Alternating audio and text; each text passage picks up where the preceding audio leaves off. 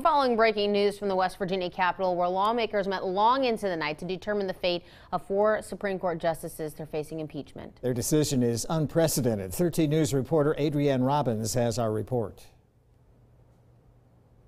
A historic day at the Capitol, with 4 Supreme Court justices being impeached. They think they're better than everybody in this state that works a blue-collar job. Article 1 looked at Justice Alan Lawfree's spending on his office renovation, including the now infamous almost $32,000 couch.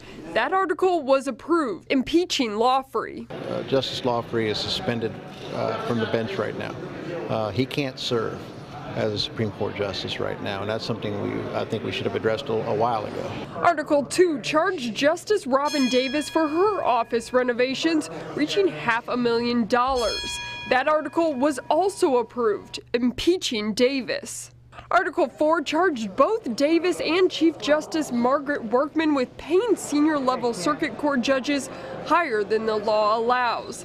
That article was also approved, impeaching Workman. Now, Article 12 was the first to charge Justice Elizabeth Walker for her spending on office renovations.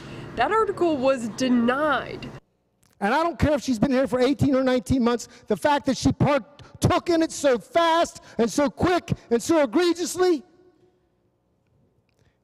she ought to be run out of the rail. But in Article 14, all justices were charged, saying they should have done more to hold each other accountable. There, Lawfree, Davis, Workman, and for the first time, Walker were impeached. So after 15 hours and 45 minutes, the articles of impeachment are headed to the Senate. We will keep you updated as this story unfolds. For now, reporting at the Capitol, I'm Adrienne Robbins, 13 News, working for you.